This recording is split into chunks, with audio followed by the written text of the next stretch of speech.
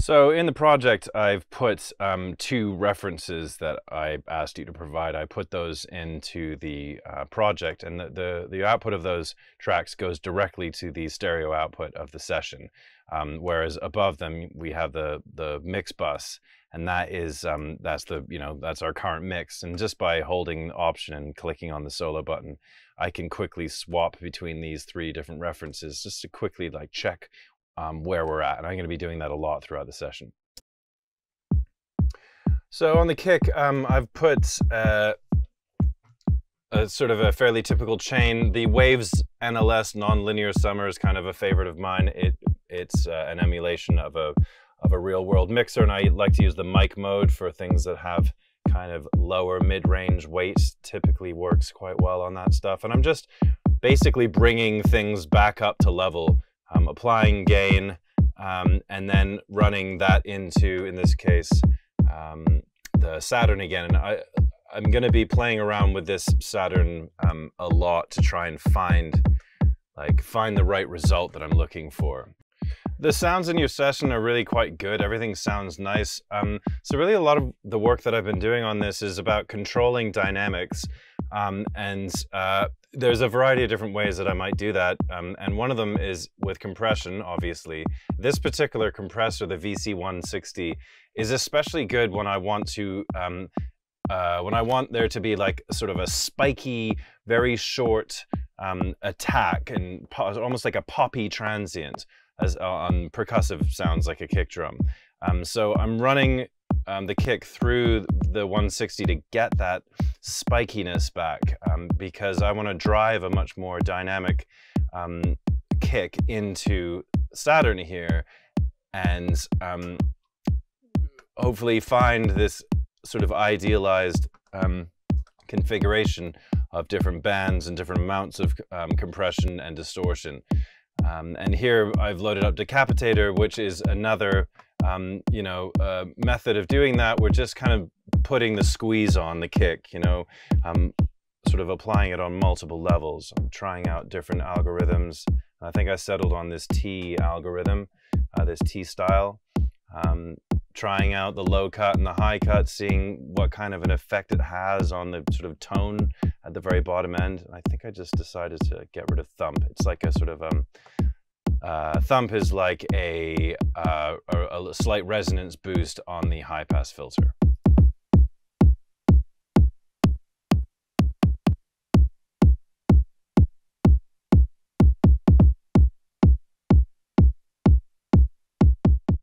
Moving on to the snare, the problem I was having with the snare is that there really wasn't very much lower mid-range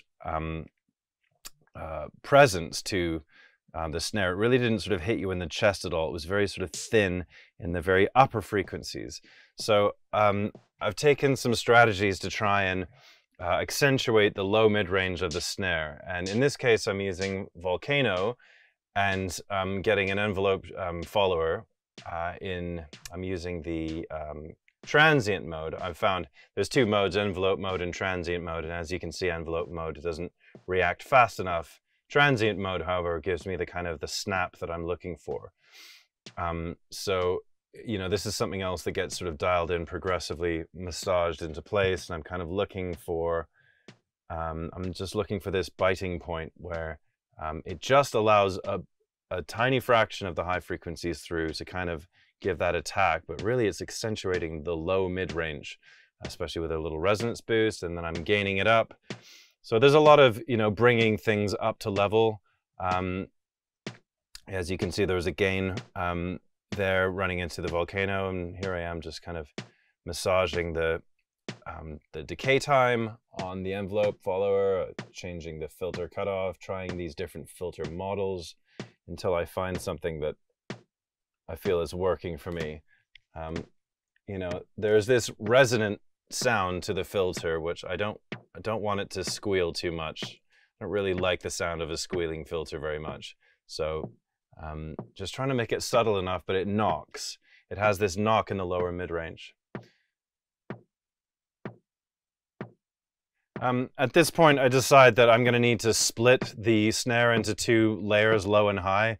So this low-pass filter trick will obviously not be present on the high one, and the high one is going to allow the fizzy, you know, almost white noise characteristic of the snare through. So I'm basically building a snare out of a mixture between the low and the high. And here we are with a noise gate again, just kind of controlling the dynamics of the high layer.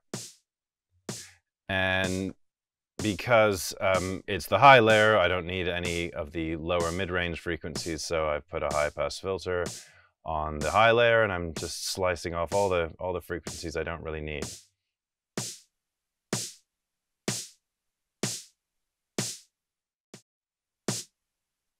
And then, you know, noise gates I use a hell of a lot in this kind of situation. Attack at 0, look ahead up to a certain amount so that it doesn't kind of pop and click at you. You know, in combination with the noise gate and the enveloped low-pass filter, I'm kind of finding this kind of ideal tone. I figure I'm probably going to want to accentuate the stereo-ness of this snare. I want it to be kind of wide, so this is something that I've been doing recently, is using SoundToys MicroShift, putting the delay to a very short and setting the focus to the, actually I should have set that higher, so that was a mistake. I should have set the focus up to a high frequency rather than down low. Addressing the hats now, I'm feeling that there should be some reverb on the hats and indeed other elements of the drums, so setting up an auxiliary send, loaded up an impulse response reverb plugin in Logic, and sending a bit from the hats into it. And then I chose a kind of a long, a sort of a folder full of long decay impulse responses, and landed on this one here, Prince All, that I think I like. And so I'm going to be sending other elements of the drums into this reverb send, auxiliary send. I'm loading up a VC 160 here, again on the low snare to add more dynamics, more punch to the lower mid-range of the snare. So just looking for that biting point on the threshold, just so that it knocks, you know, it's like a punch.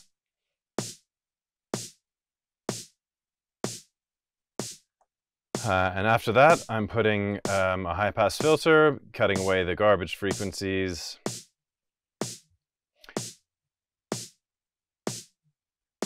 Just kind of looking to shave off the lowest fundamental.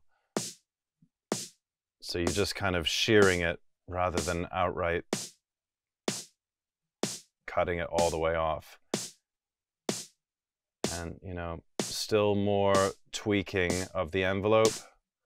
Obviously, if you turn up the intensity of the modulation, you're going to allow more of those upper frequencies in. And I want a little bit of that just for snap, but not too much. Okay, so auditioning all the, nearly all of the drum elements together, kick, hats, snares together, seeing how they work together, and then finding that I not quite happy with how the kick drum is sitting, and I'm sort of looking for the right configuration of this Saturn. And I found that by creating a third band in that kind of 200 to 500 band and just dipping that a little bit and compensating and by allowing more of the upper mid-range slap, I eventually came upon a configuration that I felt was really working. And it wasn't dominating too much in that lower mid-range zone, but there's enough of the low lows that are really carrying the weight of it, and I was finding that I was liking the way it was sitting better with the other drum elements. And hopping over to the noise gate, and just dialing that in a bit. I'm actually raising the level of reduction so that it doesn't completely mute the high snare, but it just kind of attenuates it. So we allow this initial transient snap through at the beginning, but it just kind of envelopes down to something a little more reasonable. Over on the open hat, again, doing a very similar thing. I'm using a noise gate to allow the initial transient through, but then setting the threshold and release time appropriately and the amount of reduction so that you get a punchier, spikier transient on the open hat, and then it just ducks down to, in this case, only a -9 dB reduction. At this point, I'm trying to get a good balance between the different high percussion elements, open hat, ride cymbal in particular, trying to get a good balance between the two of those. Here I am adding Saturn onto the ride, because almost everything can benefit from at least a little saturation. So I'm using the clean tape algorithm for that and just squeezing the rides a bit. And then I decide that I need to change the configuration of the bussing, because I want the open hat and the ride to be bussed to their own, like to one group together, whereas I want the regular hi-hats to have their own separate group. So that's what's happening here. I'm putting the rides and the open hats into one group that I'm called OH ride, and then I'm making sure the open hat is in its own group called hat. So that's what's happening there.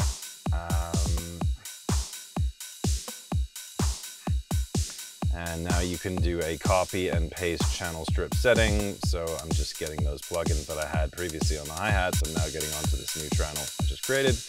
Open hats and ride, and just sort of dialing in some compression to clamp down on the most aggressive peaks, finding a right balance on the channel fader. So I'm pretty much feeling this mix I have for the drums now. This is all kind of feeling coherent to me. Decided to take just very gently, very, very gently low pass filter some of the highest of the high snare sounds, just to kind of tame those really, really bright frequencies a little bit. Moving on to the snare here, same deal as before, kind of gaining things up using Waves NLS. Typically I just apply 6 dB of gain at the input, in addition to whatever gain plugin goes before it, just so that I see the needle going somewhere near the kind of optimal red zone of that plugin. And then on the clap, just taking out some of the low frequencies because we don't really need them. Copying and pasting this configuration from clap to the rim shot, and because I pretty much want a very similar kind of processing chain for those. Again, trying out a noise gate, but actually the rim shot is so short that it doesn't need a noise gate. But you know, kind of doing a lot of the same tricks using VC 160 to get that kind of spikiness.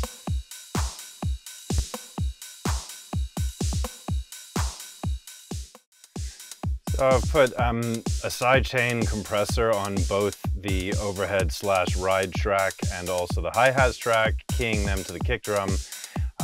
I use a slow attack typically, so as to allow the first hit of the ride or the hi-hat or whatever, when it's on the downbeat, I typically want to allow that through, so I have a slow attack, but then the compressor bites down. And similarly, I then do this exact same thing to the entire drums bus. So this, of course, is the group that contains all the drums minus the kick drum, setting up the kick drum as the sidechain input, and in this case, decided on a different model of compressor. Again, with a slow attack, just allowing the initial transient through, and looking for roughly 6 dB of gain reduction. And finally, just adjusting the mix so that it's roughly 50-50, so it's not too obvious, but it has this subtle but cumulative effect. So 50% wet-dry mix on this compressor. And at this point, I decide that I'm kind of close to being happy with the drums, and let's hear what it sounds like with the acid stuff. And obviously that didn't sound very good, but we're gonna fix all that.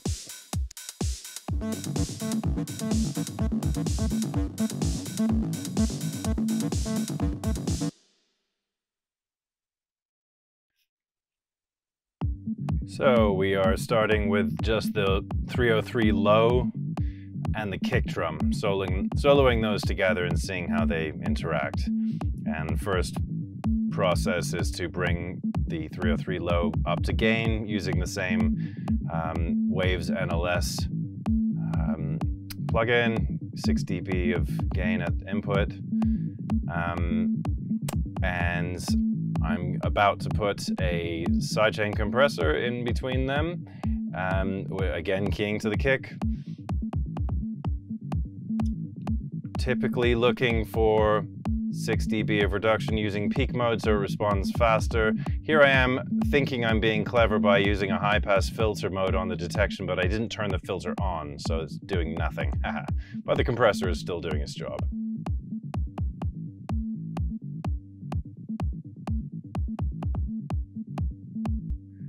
So I'm finding that the 303, the low 303, kind of honks in this 200 hertz zone. It kind of, it kind of dominates a little bit. It jumps out. So I'm using a fairly precise dynamic EQ around that 200 hertz spike. And I'm looking for this sort of biting point, adjusting the threshold and the amount of gain reduction so that it just kind of levels out that low mid-range honk, then, slicing off the lowest of the lows.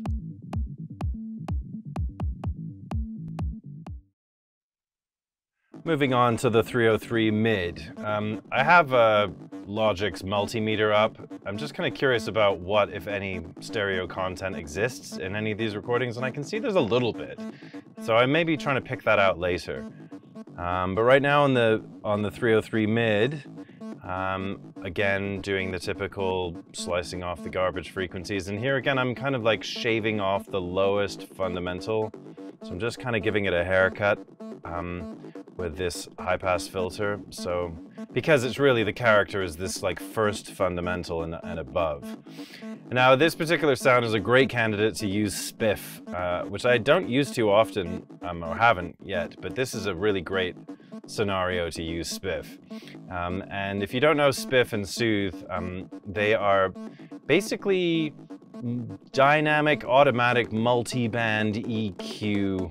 Yeah, dynamic multi-band EQ is effectively what it is. And I'm using this EQ curve to say, like, these are the frequencies that I want Spiff to operate on. And what Spiff is basically doing is boosting certain frequencies once they exceed the threshold. And the depth, that big dial, is the strength of it. And then you have things like sensitivity and sharpness and stuff like that. And I found that I could really get the 303 to sound kind of spiky and like punchy and really spit at you. And I felt like this particular sound, the mid-range 303, was just sounding really good through Spiff. So yeah, that's what I'm doing here. And using Delta, you can actually hear what Spiff is actually doing, which is kind of cool. And just dialing in a 50-50 mix here. Because as with most of these things, you don't want them to be too obvious, and it's a cumulative effect that you're looking for.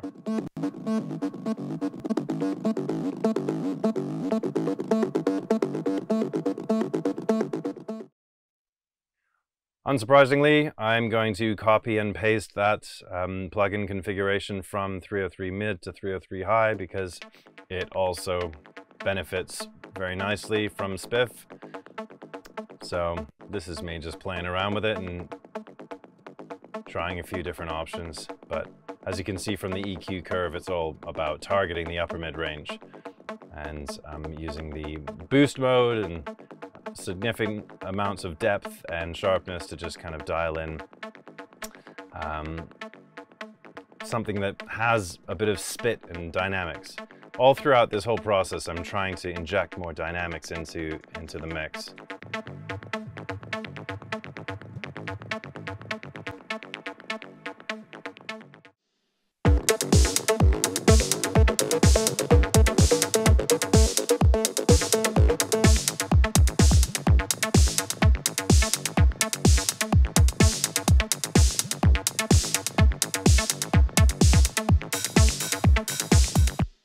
At a certain point, I felt like I could hear something interfering with the snare, like a little flamming, a little kind of clickiness, where the transients aren't quite lining up. And I had a little look into the wave file of the high 303, and I saw that, like, you know, we weren't quite lining up with the transients, with the grid. And I figure, you know what, I'm just going to move this whole thing back a little bit, somewhere closer to where the snare should land, where the downbeat should land. And I'm pretty sure that tightened up the groove just a little bit and took away the kind of flamming that I was hearing.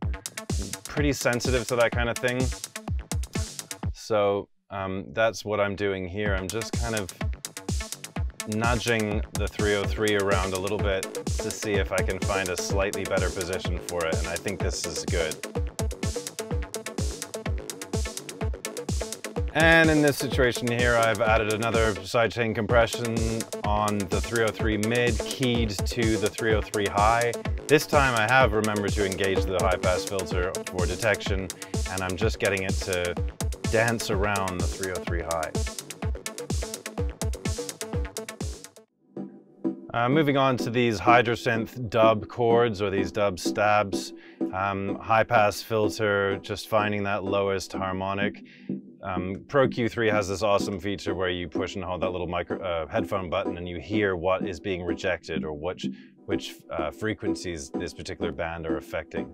So again, I'm giving the low mid-range, or the lows of this sound, a bit of a haircut, just kind of slicing off the lowest fundamental, because I don't think we're going to need it when we've got so many other elements, you know, kind of using up that that 200 to 500 zone. And then I also noticed there was a bit of a hiss in the recording, so I've done a fairly steep low pass filter at the very, very upper range to just kind of get rid of some of the highest frequencies. And then noise gate, again, finding the biting point for the dub chords. You know, fastest attack, look ahead. Actually, I don't need such a fast attack. It doesn't really matter. Just dialing in the release time so that it has the kind of envelope that I like, but then raising the reduction level so that it's not completely silencing the sound. It's just, you know, allowing that transient through and then enveloping it down a little bit. This is all about controlling the dynamics of every individual sound. So when I bring the Hydrosynth wave stabs in and, you know, have them soloed with the dub stabs, you know, there's a little bit of masking. So what I'm doing here is I'm putting a high pass filter on the Hydrosynth dub, keying it, using the sidechain input, keying that to the Hydrosynth wave, and using an envelope follower to basically to move the cutoff point of the high pass filter up when those chord stabs hit. And as you can see, it just kind of gets things out of the way. Just dialing in the attack and decay and the actual strength of the effect, or strength of the modulation, so that just subtly takes out the low mids when the Hydrosynth wave comes in.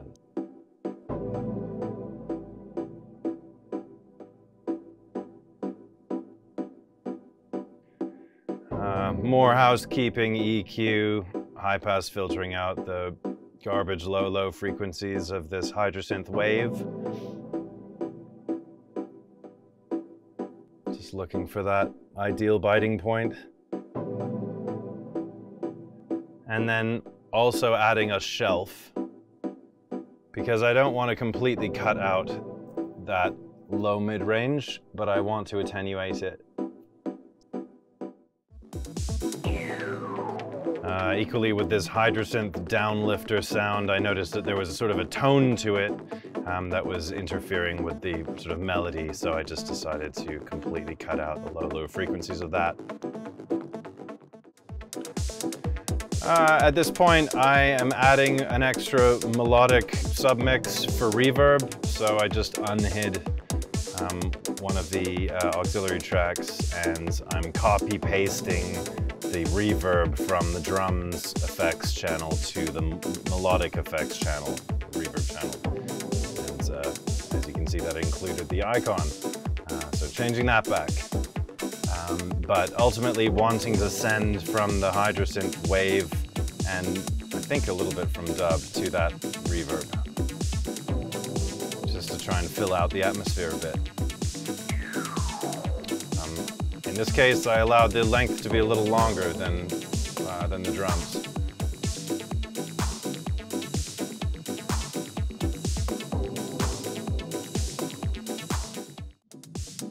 Yeah, as I was kind of progressing through the mix, I was really finding that that low mid-range shelf just wasn't quite doing it to control the Hydrasynth dub.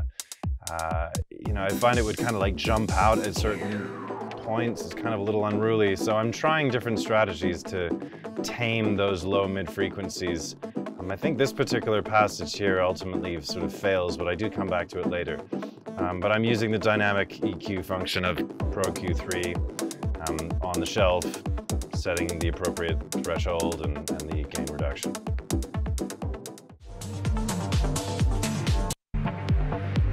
Just having a quick check of the references to see where I'm at, just to kind of remind myself what the target is. And, you know, getting closer and closer, feeling like I'm moving in the right direction. I mentioned earlier about there being some stereo content in these 303 recordings, I think mainly from a reverb that was baked into the recording. And what I've done is I want to pick that out. So I've loaded up this compressor in mid-side mode. And what I'm doing is I'm muting the mid so that we only hear the sides right now. So if you're listening in mono, it'll be completely silent.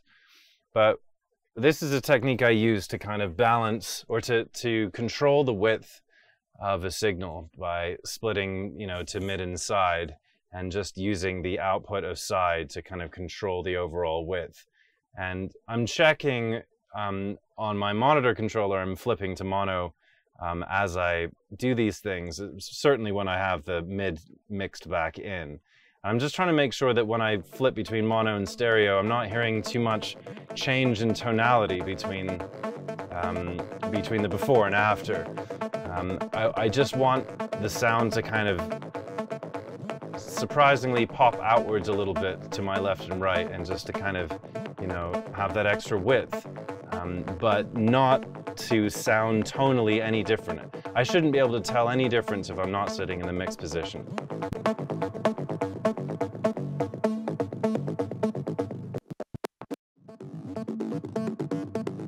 More strategies for more stereo interest. At this point where the two 303 mid and high meet, I decide initially to try, you know, hard panning them at the moment where the 303 high comes in, but that sounded kind of weird. So instead I opted for a slow fade across the break build-up segment, where they're slowly panning from a middle point to being very slightly to the left and right. I'm not trying to mix a record like the Beatles, where they have, you know, sounds that are panned extremely hard to the left and right. Just trying to add a little bit of width to the whole affair. It's relatively subtle, but in combination with the mid-side compression technique, you can really bring out the stereo width this way.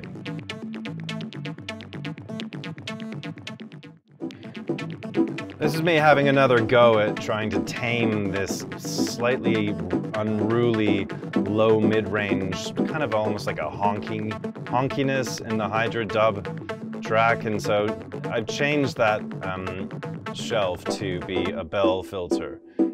And I'm just trying to find that particularly offensive band where that has been bothering me.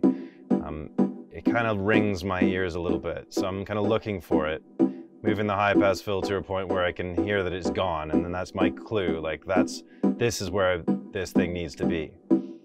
And so yeah, it's just leveling it out. Just kind of, it's almost like sandpaper on a rough wooden sculpture. You know, you're kind of sanding over the unevenness and making something that's a little bit more controlled. So just in combination with setting the correct threshold and band frequency, I get the result that I'm looking for. I went back to the sidechain compression on the drum submix, just kind of dialing that in a little more. Bear in mind again that it is mixed 50-50, so it's not a full wet mix. So there's quite a lot of gain reduction there, but it's, you know, mixed 50-50, so it's not too much. Now, oof, that is loud. Another compression on the drum submix in mid-side mode, exactly the same strategy as I've shown before on the 303. What I'm trying to do is really control the width by having effectively two compressors, one on just the mids and one on the sides.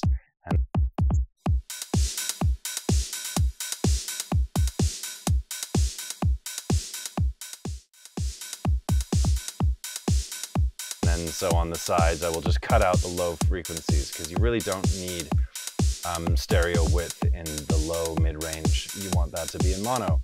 So using a mid-side EQ, after that compressor, I'm just high-pass filtering the sides.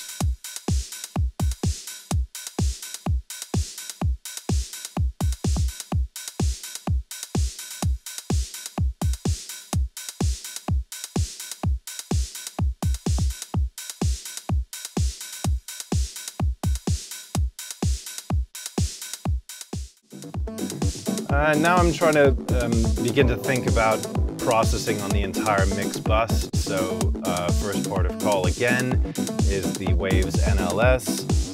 Again in mic mode, applying 6 dB of gain. After that, I always reach for this solid bus comp from Native Instruments. You know, again, my rule of thumb is looking for roughly 6 dB of gain reduction on that compressor, but I will be using it in a parallel compressor style. And as you can see, I'm lowering the compressor's output and raising the dry level, which effectively is your wet-dry mix. And so these two controls will become very, very important in the final mix-down limiting stage of this thing. Next up is the Native Instruments passive EQ. It's one of these Pultec style EQs. Loading up a high pass and a low pass on that, and beginning the setup of a fairly typical configuration on these types of EQs where you have one boost and one cut next to each other.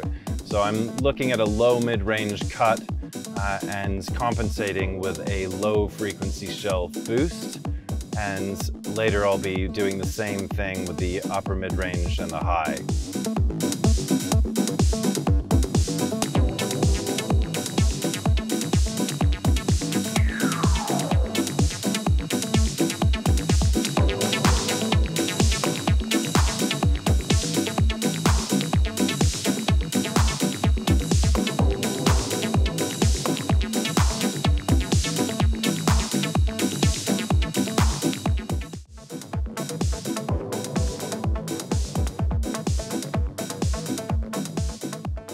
And finally, at the end of the mastering chain, I'll be loading up the Waves L2 mastering limiter, and I'll be dialing in settings on that in a minute. Time for a quick reference check, see where we're at, see how I'm doing. I've decided, because the Babbage track is a much more appropriate reference, I'm mainly going to focus on that from this point moving forward, and also because the level is now coming up on my master, I can now take the Babbage track back up to 0 dB playback so that we can begin to actually compete with level. So I typically aim to apply roughly 6 dB of input gain on L2, and in this case I went for the dynamic mode. Or the modern algorithm is also a good one, but I think dynamic or punchy would be the right thing for this. It's kind of hard to know exactly what's right, but I'm looking at 6 dB of gain. I'll have a slow attack, a fast release, and I'll turn the channel linking off. All of these are purportedly able to give you greater loudness with the least amount of distortion, and that's basically the name of the game for me at this point.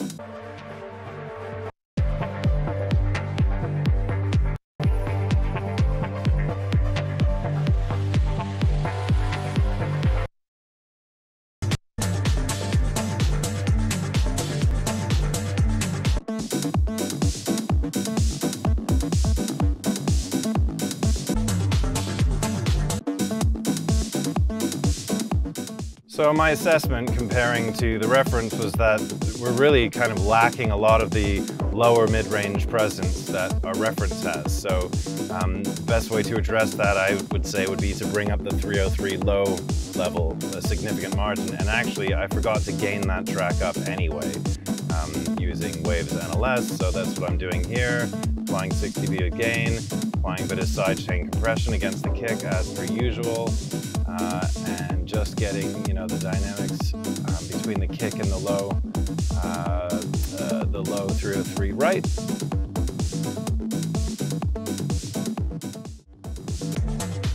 Going back for another quick comparison, and I feel like I'm getting closer and closer. I'm feeling that weight is still there when I flip over to our mix.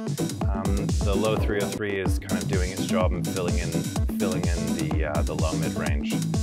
You know, obviously the purpose isn't to make your track sound absolutely identical or extremely similar to the reference, but it's just a guide that can kind of keep you sane, because the longer you work on a track, the less objective your ears become about what is a good balance. So the reference is there for that. I decided that the hi-hats were biting a little too hard, so I'm just applying more input gain on the compression for the open hat and ride track, just to kind of bite down harder on those peaks of the hi-hats and just make it a little smoother, a little fuller, and less sort of spiky.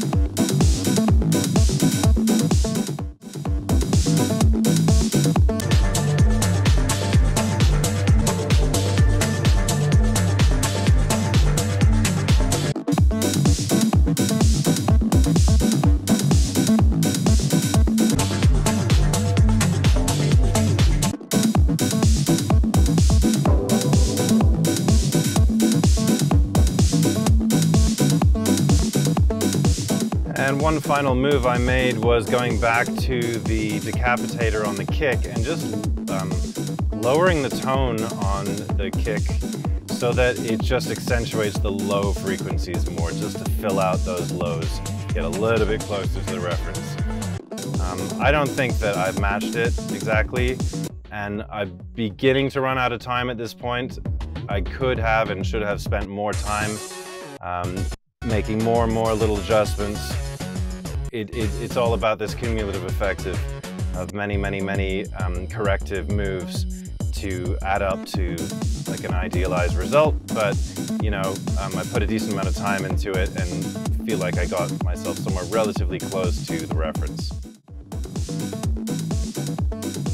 The final check for me is on Dynameter here, which, as I explained at the beginning of the tutorial, is kind of a history of the dynamics of your music. And again, when I run the reference through it and compare it to our mix, I can get a decent idea about how my mix compares to the reference. And the first thing I notice here is as soon as I switch over, you can see that actually the mix, the readout becomes a little bit more dynamic. It's still pretty squashed, but my mix is currently set, is hitting a 5 peak to signal ratio, which is, it's not a lot of dynamics there, so I'm backing off the input gain on the mix bus, and I've also raised the dry level on the solid bus comp, which is, you know, inherently more dynamic, less squashed, because the compressor's output is a more heavily compressed sound.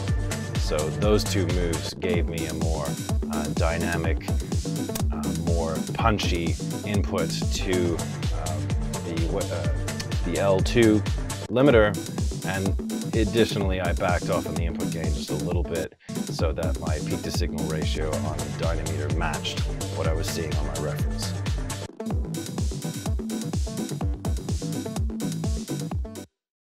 So that was as far as I got with the mix session today. I could have spent more time on all of these things, and it was kind of rushed, and I should definitely have spent more time. But I think the fundamental strategies and all the different moves that I would do for a mix session like this have been kind of illustrated. Fundamentally, it's really just about controlling dynamics. So that's why you saw a lot of like noise gates and dynamic EQ and compressors and really I'm just kind of like looking for ways to bring the punch and the spike back into the signal while keeping everything kind of clean and full. It's a sort of an even balance between punchy dynamics and squashy dynamics, and you want to try and find like a good balance between the two. And obviously, continually checking your references is absolutely essential because, you know, you just don't really know where you are. If you're not listening to your references, you could be actually a mile off. You know, other things to note about the L2 limiter, I will set the dithering on because I'm going to bounce this out to 16-bit. When I do a master, I bounce down to either wave or AIF. I actually prefer AIF these days because you can actually embed metadata into an AIF. You can't do that to a wave. So I set dithering on the FabFilter Pro L2 rather than in Logic's bounce to audio. I'm not sure if the dithering is better on the FabFilter. It's probably exactly the same, but that's what I've been doing. I bounced out the results and stick the date on it, and we're done.